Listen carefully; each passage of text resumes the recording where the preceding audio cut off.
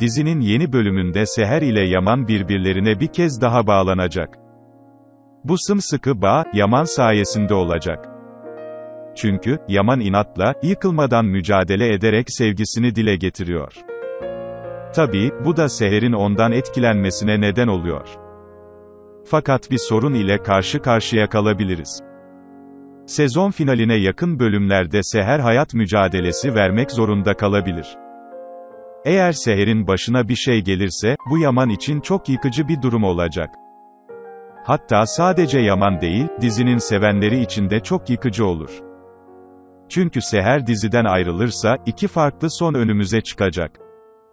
Birincisi, Seher'in yerine başka bir karakterin gelecek olması, ikincisi ise dizinin final yapacak olmasıdır.